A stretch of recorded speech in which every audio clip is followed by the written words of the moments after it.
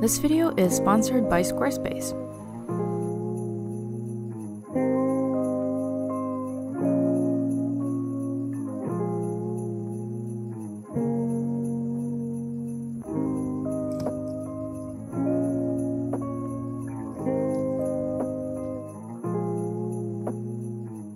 Hello everyone, welcome to the last video of 2023.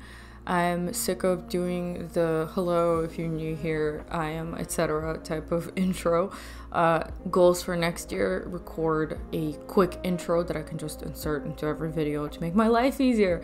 Anyways, I'm here with this Christmas themed illustration featuring my main characters from the comic that I am currently working on. There's a whole story here full of ups and downs in terms of how this illustration went, and basically it was completely unplanned. So here, okay, first of all, I'm going to tell you what you're looking at here. This is the brainstorming stage where I committed to doing a Christmas theme illustration after a lot of humming and hawing, and I decided to fill the very last page of my sketchbook, which means soon I'm going to have a sketchbook tour for you guys, but I digress. So I started with just a super quick jotting down of an idea. This is basically how I approach doing any sort of illustration where I have a vague idea in mind. I'll just like do a couple of quick comps like this just to get these facial expressions down, like the rough composition. So as you can see here, the idea went from like a Christmas cookie spread or Christmas related sweets spread on a table with the characters in front of it. And then I was kind of focusing on how Noelle is mostly responsible for cooking all the stuff and baking and whatnot. And then I had this little cute idea of her being in competition with Fiona about who's got the better dessert. And then the idea just kind of kept trickling from there. I mean, it's pretty simple and self-explanatory. So after I finished doing these two quick little thumbnails, I just wanted to do a slightly more resolved pass on the facial expressions that I kind of had in mind for the characters. So that is the rest of this little page of the thumbnails. And then afterwards, I'm going to be showing you the totally failed attempt at doing this illustration traditionally, which is what I originally intended to do. And before you see that, I'm going to explain the whole little story that came before this illustration. So as some of you guys have probably noticed, I've been doing 2 videos per week, which is, I mean, sorry, 2 videos per week. Yeah, that would be crazy. I meant 2 videos per month for my YouTube channel for most of this year, and that is my commitment to YouTube. And I'm very serious about upholding the commitment for multiple reasons, one of which being the advertisement deal that I have going on with Squarespace. Love Squarespace, I will tell you about them later. But yeah, this is a really good way for me to keep being active on YouTube, because a lot of you guys know I have a lot of projects going on, and you know, I don't have a whole lot of time. So making videos is difficult, but it's something that I really like doing and I really want to be consistent with. So anywho, I digress. Approaching the end of this month, I knew I had to make a second video, and I wasn't really sure what I was gonna do. I really wanted to do a Christmas themed illustration, but since some of you know, I am in the middle of doing just basically finishing the prologue for my comic series that I've been working on forever, and I'm just kind of really in the middle of it. And when I'm in the middle of something, it's really difficult for me to put it down. Like, I have this drive to complete something. That's something, it's a good habit to have, I suppose, but it makes it really hard to divert my attention to other things. And I was starting to get, like, I was kind of in a bad mood for the past couple of days, and I was starting to feel like I want to make this video, I want to do a Christmas thing with characters because it's really cute and fun, but at the same time, I couldn't care less about this stuff because I just really want to finish the prologue, and I feel pretty desperate to finish something in relation to my comic, like, since I've already started. And so it was hard for me to switch gears to do something lighter, lighthearted and cute, but in the end I decided to commit. But my commitment was to a quick traditional illustration. As you can see, this is my sketching process for the traditional little, I was just gonna ink it quickly and then throw some watercolors on it and call it a day.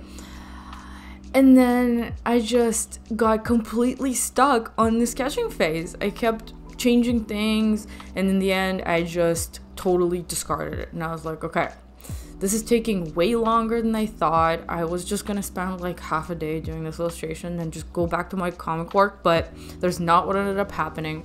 I figured, you know what, I'm just torturing myself at this point. I might as well just take this and transfer it to my CINTIQ and do the sketch digitally, and just might as well do the whole illustration digitally is what I ended up doing.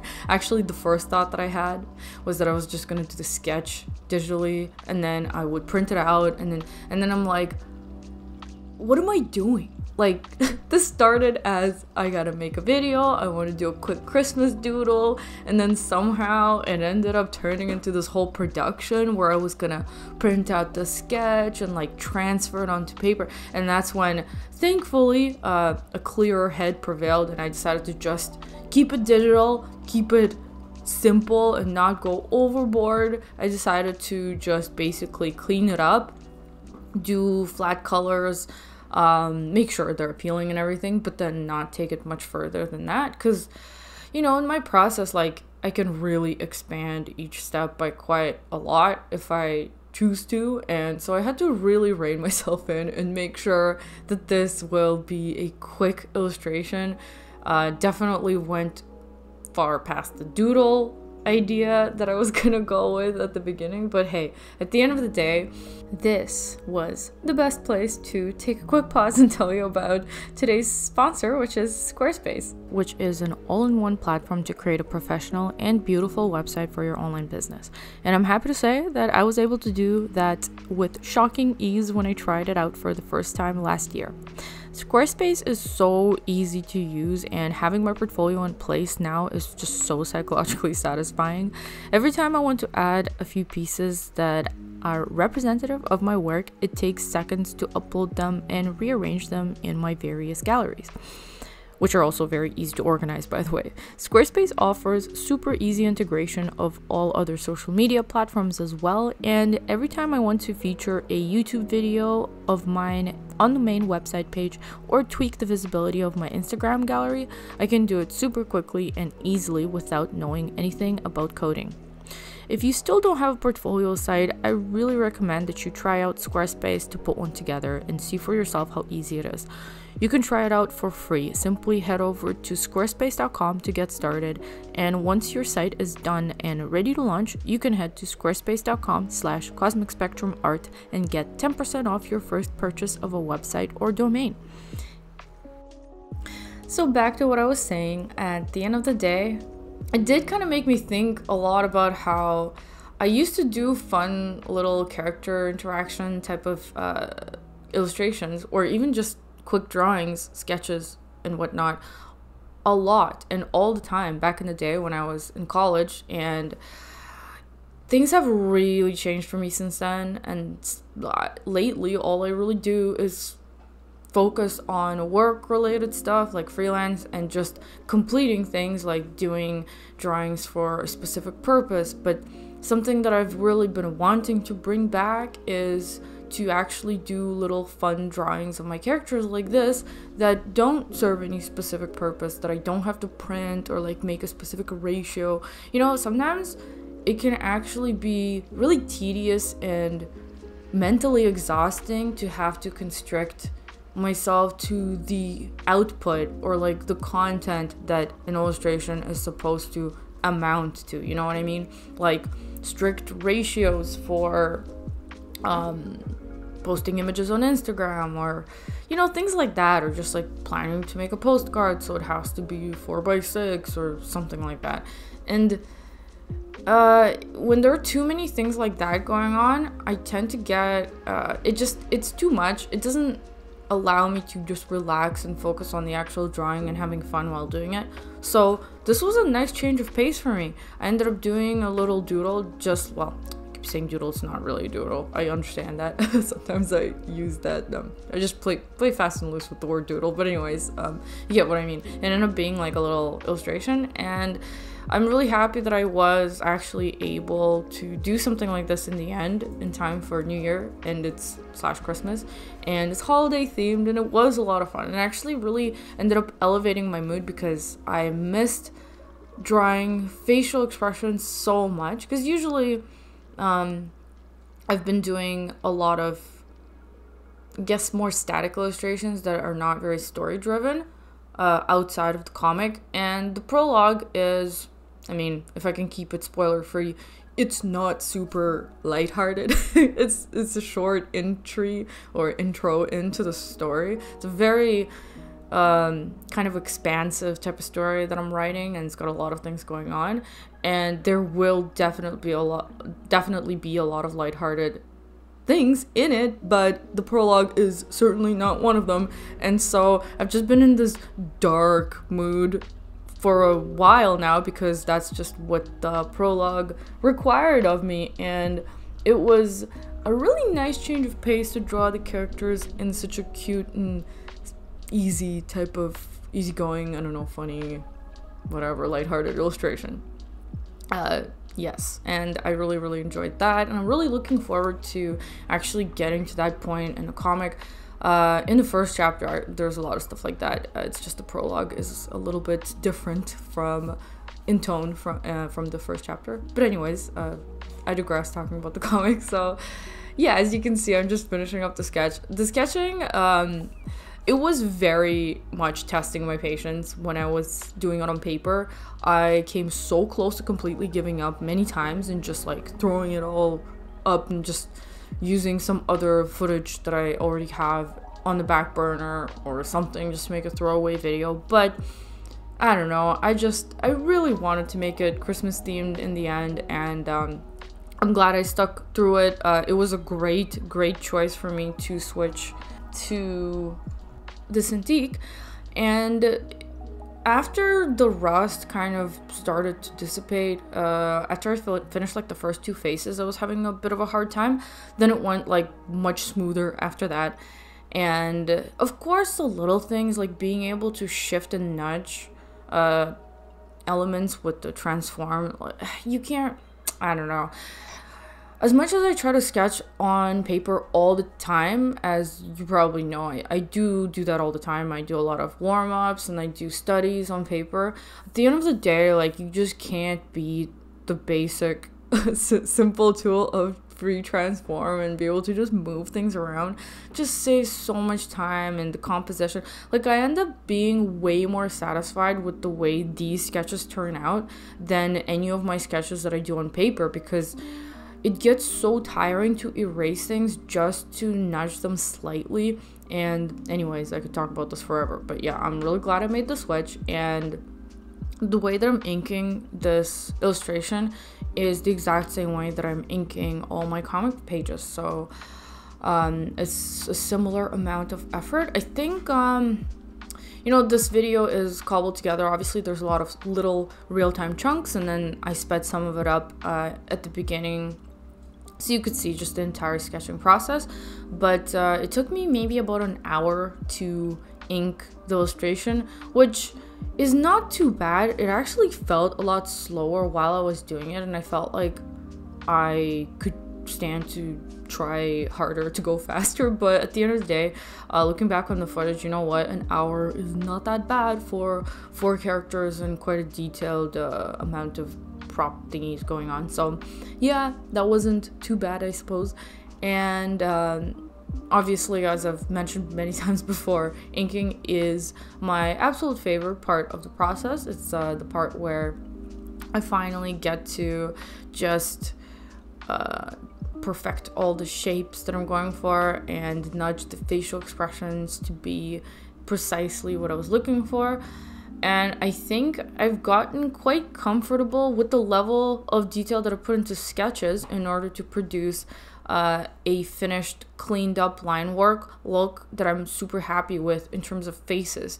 I may have mentioned this in previous videos, but you know, if any of you are new here, I used to have a lot of trouble with replicating facial expressions in the inking stage past the sketching stage, because I think I used to just put too much time into sketching and ended up with too many lines.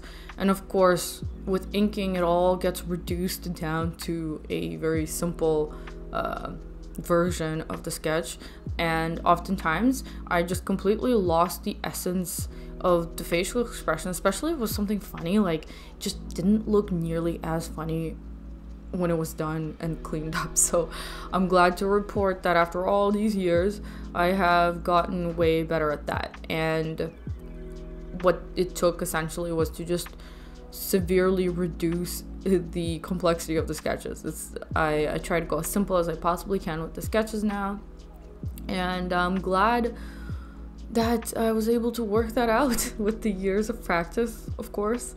And I'm a big fan of this textured brush that I have been using it for years.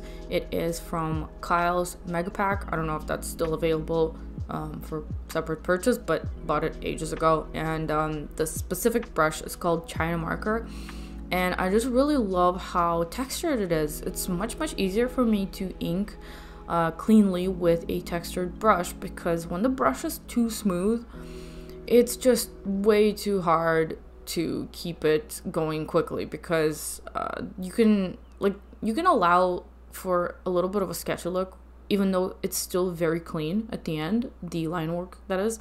But I think the texture just really adds this liveliness to the illustrations that I can't, or that I really don't like when basically I really don't like when the line work is too smooth, is what I'm trying to say here. Yes, I haven't really done super clean artwork in quite some time, but sometimes I have to for freelance work, and I find that my art kind of suffers when the line work has to be too clean or the finish has to be too smooth and polished. But I digress. So yes, I was, like I mentioned, very glad to have this illustration done, and I was talking about how I'm in the middle of rendering the prologue now, and yeah, that's been it's been a lot of ups and downs with that. It's like a rediscovery type of process where I have to relearn and remember how to do a lot of the stuff, how to approach a lot of anything that goes into finishing a comic page. Obviously, it's a lot. As you guys probably noticed, I do have a bit of an overachiever streak going on where I don't have a stop signal, and I don't really understand how to reduce the effort, if that makes any sense. Like, for me, simplification is really hard, and obviously my art style is not super detailed, but it is, I don't know, actually it really depends on which category you want to put me in. I suppose as far as comics go, this is probably on the more detailed side. Probably not compared to manga, but with American comics, or I should say graphic novels or webtoons, this is pretty detailed. But then again, I've seen some crazy stuff in the webtoon territory as well, so I don't know how people do it. But anyways, the point is, I have a very hard time understanding the fact that working on a comic, it really is a marathon, and I do have to conserve my energy and understand how to not kill myself over like a single panel that somebody's going to spend a second looking at, if you know what I mean, because that's just how it works, especially since it's such a long story. It's going to go on for a very long time. It's not just like a single standalone graphic novel like the last thing that I worked on as far as comics go. So I do have to check myself quite often here and there, and I have basically come to the conclusion that I think I did go overboard on the prologue, and I'm gonna have to pull it back a little bit in the first chapter. And that's, you know, something that I'm gonna have to figure out as I get there. But other than that, I think the prologue is coming along nicely. It's I'm kind of nearing, it's hard for me to gauge exactly how long it'll take to finish it. I'm really hoping that I can somehow finish it before the end of this year. I think it's possible because I'm pretty far along with it, and I do have the help of a flatter. Thank God. It's really a game changer for me to have hired a flatter. But yes, so we'll see how that goes. Of course, I'll keep you guys updated. Aside from that, I have been on a bit of a hiatus from social media and Instagram especially. Sometimes I just get these spells where I don't want to be on Instagram. I don't want to post anything. I don't really feel like sharing anything. I'm not sure why this happens exactly, but I think it's just this mental break that I do need. And as some of you guys know, probably all of you know, social media these days is extremely punishing with that behavior. You can't just go away for a few weeks and then come back.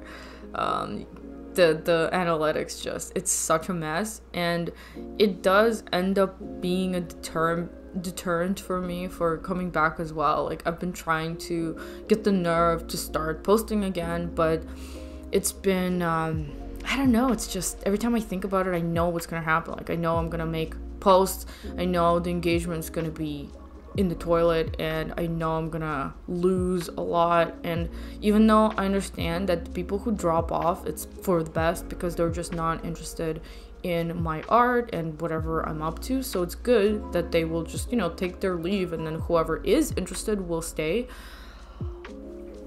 Oh, I'm so sorry, my phone just keeps going off. I don't understand. Even it's supposed to be in non-disturb mode. I don't know why it keeps doing this. Anyways, I'm sorry. So as you can see, this is a one-take voiceover because that's all the time that I have today. I have to finish this video very quickly. Just keeping it real, I guess. Yeah, not a huge fan of like super polished, super, I don't know, scripted type of voiceovers. I guess this is just, I'm a bit of a mess when it comes to these things. I do a lot of stuff regrettably last minute still, but you know, a lot of progress has been made on that front in my life in the past several years, so there's that. But yeah, I'm kind of at this point where I have like 5 minutes left in the video and I don't know what to talk about. So I suppose I can just what can I talk about? Well, the Christmas sweaters, I don't know, the drawing.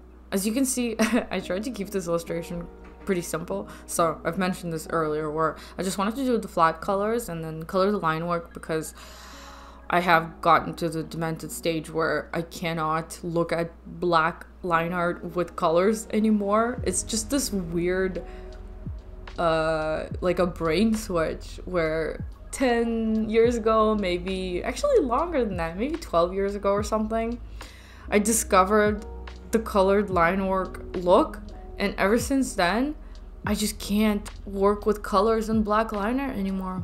My life has been forever altered by that single discovery. So yeah, if you're gonna try the colored line work look, tread carefully because it might just add hours to your process and you'll never be able to go back. But anyways, yeah, I was a little bit underwhelmed by just the flat, so I decided to put in a little bit of shading here and there on the faces mainly, and just like a little bit on the skin so it looks less flat. And I will say that it was very difficult for me to fight the urge to just keep going on this illustration and then maybe just go straight up add lighting, like add shadows, but that would have added a significant chunk of time on top of the whole day that I already ended up spending on this. So again, I managed to stop myself at the appropriate time and actually finish this illustration before I had to go to bed. So yeah, I ended up actually going back and changing a little bit in the sweater designs because it was nice and clear in the sketch about Fiona's little sad cookie box next to Noel's masterpiece of a Christmas themed cakes situation. But then when I put the designs on I put the designs on the sweaters, I noticed that Fiona's sweater is really fighting with the cookie thing, and then if you kind of like unfocus your eyes, you can't even really tell that he's holding a cookie jar or cookie box or whatever. So here, as you can see, I just erased this like really busy center strip of the design in his sweater. And yeah, so here are the close-ups of all my baby's faces and the cakes. Really pleased with the texture in those. It really does kind of look like those delicious matcha pastries. But yeah, ugly Christmas sweaters. Sock is wearing a Krampus sweater, of course. And that's it. That's my offering for the Christmas themed character illustration. Really glad I did it, and love you all. I hope you have wonderful holidays, and I will see you guys in the next year. Bye.